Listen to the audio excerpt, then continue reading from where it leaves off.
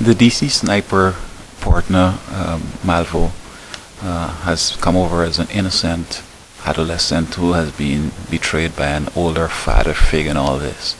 Recently, I saw a documentary where a Jamaican social worker in the United States and probably counselor to Malvo was given the wrongs of how he's supposed to be so innocent and maybe he shouldn't have any consequences.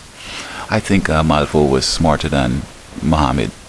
Now, growing up in Jamaica, he seemed to have been very poor. He did well in school. What I need to say is that in third world countries like Jamaica and India and other places, people develop faster. They're associated with older brothers, older people. They watch, they learn. The cultures of such that by 13, some of them are ready to be married. Now, in America here, some folks are not even ready for marriage at 30, so he has an advantage there. Plus, his mom took him to Antigua, where she said she had a business, but it was just some little ice box. But whether it's ice box, whether it's a store, whether it's a grocery store, whatever, the whole idea of involved in business and trying to sell things is another level of experience you would have gained. It doesn't have to be busy like a McDonald's, but I'm sure that by virtue of trying to sell those products, he's developing persuasion, boldness, public speaking, and confidence that the average young person his age in America may not have. Plus, he never had a school bus to take him home, so that he's walking through various communities, he's seeing things, and there it goes. I think he's much more smarter than Muhammad. And lastly, the level of violence that he threw out at the DC and when they were driving up there, maybe through Alabama and so on, it's not surprising because in Jamaica, you have, whenever there are political elections, you have a level of violence that is similar to the sniping. Now, you have about three parties in Jamaica. You have the Jamaica Labour Party, you have the People's National Party, and you have the National Democratic Movement. But I think this National Democratic Movement is a new one. But the first two, the GLP and the PNP, they have colors. And just like the Crips and the Blood, if you happen to stray in the wrong area with the wrong color, you'll be shot. In many elections, sometimes 25 to 50 people are shot.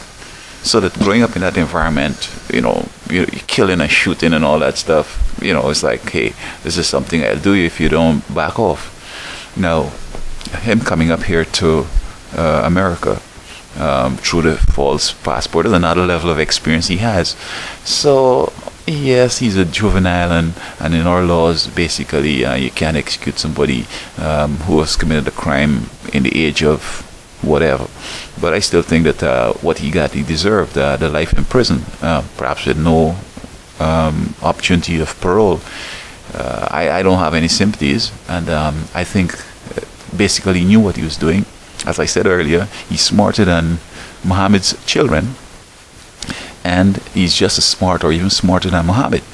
And for him to riding through that and not falling apart and trying to cry and call people and driving the car away and all that stuff, he's into the killing.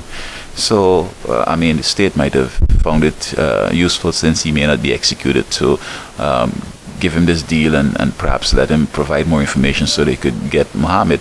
But I think both of them are equally sort of guilty, and today that he's going to die, I remember the shootings, and I had my little own idea what it was about. They rightly denoted the sniper, and although Malvo is smarter than him, Muhammad, for being a soldier and a sniper, I mean, his operation, first of all, was illegal and immoral. You don't go killing people unnecessarily. But then he operated so infantile that I think that the better thing he should have done is not start shooting. His MO was so elementary. I don't see any sophistication in it, which it should have been, having been trained in sniping, etc. So tonight, when they execute him, I think that justice has been served, and at the end he's seeking out for mercy. He wants his sentence to be delayed or overturned by the governor and by the Supreme Court, I mean, look how many people he shot. He never had any mercy on them. Just like the Manson people. Miss Tate, she wanted to be let out. She wanted to be pardoned and all that stuff. And they go through this evil, maligned, crazy, antisocial thing with killing innocent people. I think that if Muhammad met somebody down the road and they tried to punch him out, I bet he run. He doesn't have the courage to stand up and fight with nobody, but he has a gun and he's trained to shoot, and so he's gonna sneak up in that car, perch himself, shoot up.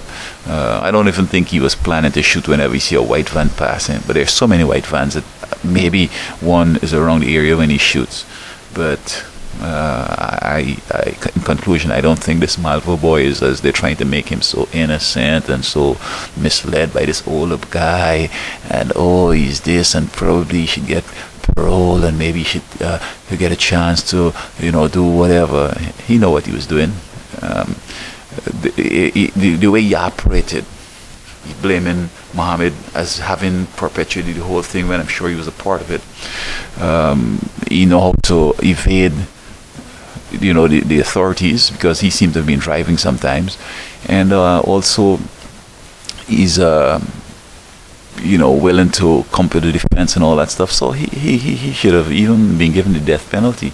I don't know if he was very conspicuously or significantly young that he couldn't have been tried as an adult, but I think that he's just as evil, and probably the death penalty might have suited him just as it is working out for Muhammad.